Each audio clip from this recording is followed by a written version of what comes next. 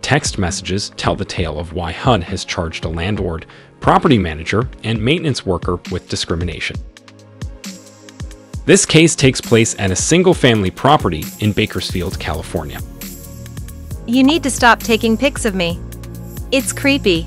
I'm going to give you a big hug when I see you. I don't need a hug, just fix my stuff. According to the filing, the resident complained to the property manager and said she was going to the police.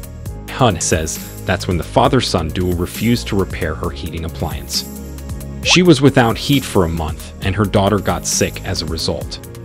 As the resident was vacating the home, HUD says the men changed the locks so she couldn't get her belongings. They also refused to return her security deposit.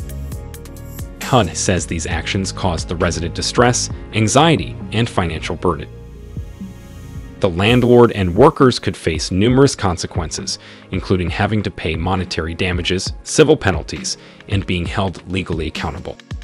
If you are a resident, it's important to know your rights. If you work on property, it's important to know your legal responsibilities and not to discriminate.